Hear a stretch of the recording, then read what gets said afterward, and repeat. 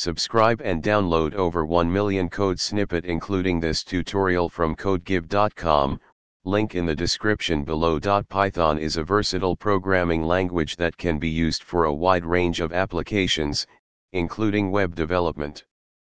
In this tutorial, we'll explore how Python can be used in web development, and we'll walk through a simple example to get you started. Before we dive into coding, let's make sure you have the necessary tools installed. For web development with Python, we commonly use a web framework called Flask. To install Flask, open your terminal or command prompt and run.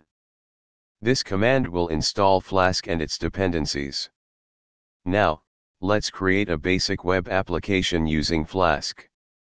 Create a new file named app.py and open it in your favorite text editor. Then, add the following code.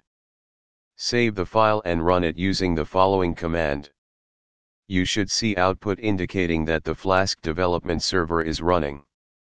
Open your web browser and navigate to http://127.0.0.1:5000/ or http://localhost 5000/.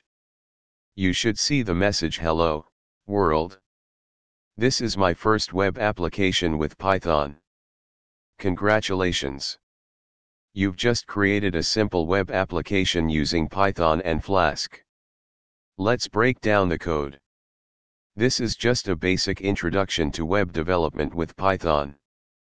Flask provides a lot more features, and you can expand your application by adding more routes, templates, and integrating with databases.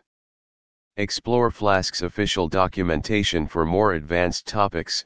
Flask documentation.